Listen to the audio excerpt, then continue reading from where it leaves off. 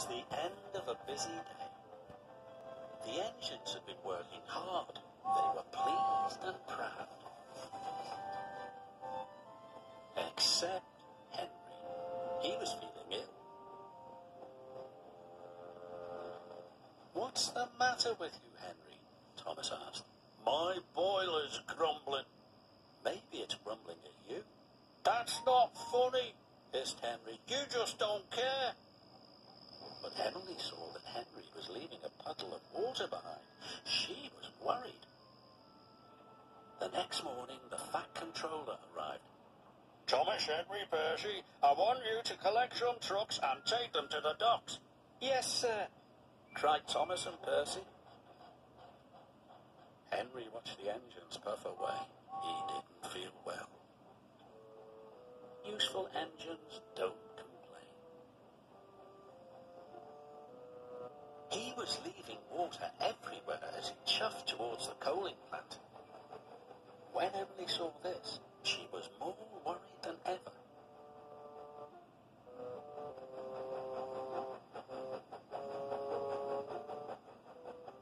Then Thomas and Percy overtook Henry. "Hurry up, Henry!" Percy tooted. "I can't go any faster," Henry chuffed miserably. "You're just being lazy," teased Thomas.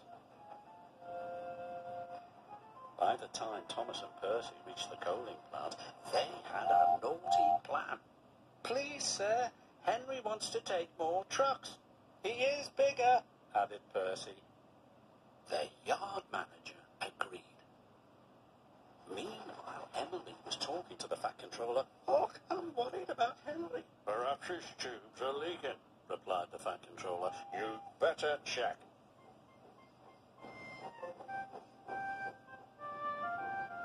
By the time Henry reached the coaling plant, Thomas and Percy had already left.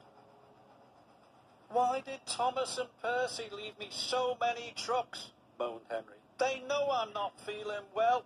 "We'll still have to take them," said his driver.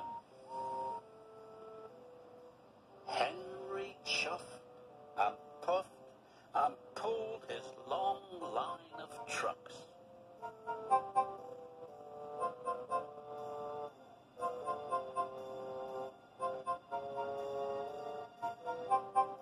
"You can do it, Henry," encouraged his driver. But it was no use. Henry ground to a halt. Just then, Emily arrived. "Are you all right, Henry?" "No," moaned Henry. "I'm stuck." Henry's fireman uncoupled the heavy coal trucks. Emily changed tracks and then hooked up to Henry. "Oh, thank you, Emily," wished Henry.